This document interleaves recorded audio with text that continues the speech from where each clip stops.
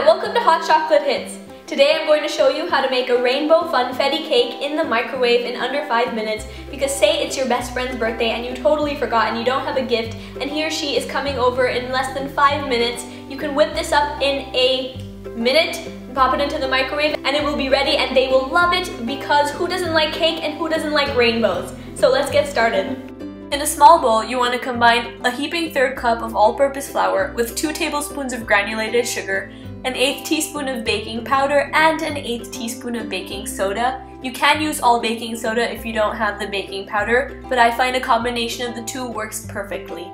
Next, you want to add a 1/4 cup of milk, followed by 2 tablespoons of natural yogurt. You can use Greek yogurt or vanilla yogurt if you'd like. You can also use all milk if you don't have the yogurt. Now you want to add in a teaspoon of vanilla extract for some flavor, and you just want to give these ingredients a quick whisk until they are nice and blended and smooth. You simply cannot have a vanilla cake without the butter, so now we're adding 2 tablespoons of melted unsalted butter, and I'm just going to give that a quick whisk in. Notice how I'm just using a spoon and a bowl, that's all you need. So once the mixture is nice and smooth, we're going to add the best part, which is the sprinkles. These are about 2 tablespoons. You can use a little bit more if you'd like.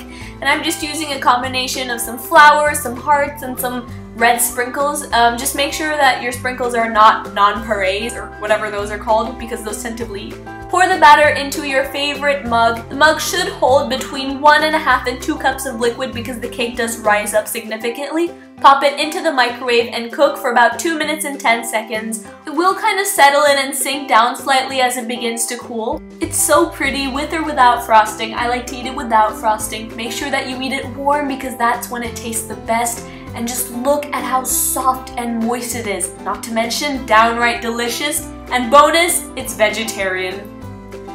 Thanks so much for watching. I really hope you enjoyed learning how to make this quick and easy microwave rainbow funfetti cake.